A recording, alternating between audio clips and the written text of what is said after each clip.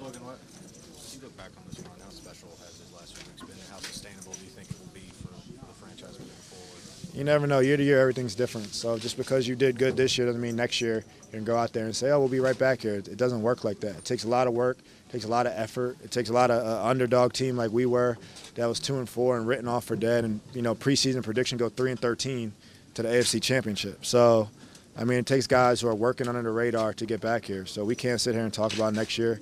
I'll talk about the special locker room we have here.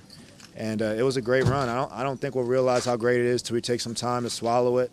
But we did some special things, man, against all odds, and it's just a good life story of it doesn't matter other people's expectations on you. It's the expectation you have for yourself.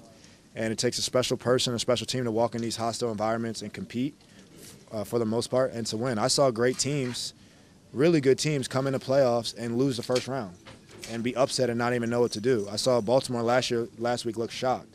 And we came in here not shocked at all. We came in here to compete, and the Chiefs did a good job of competing back and, coming up with the win today.